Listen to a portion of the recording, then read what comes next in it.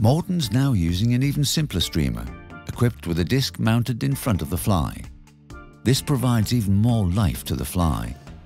The disc can be threaded on the leader or tied onto the fly itself. It's a lightly dressed fly suited for the clear water. This transparent streamer is an imitation of both fry and small fish.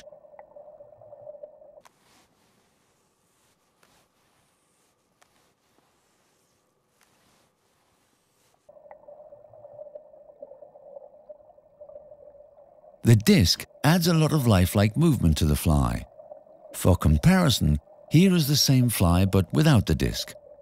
Fly fishers are often tempted to think that the disc streamer is more attractive to the fish, but that's not always so. Just as often, the streamer with no disc is the more effective one.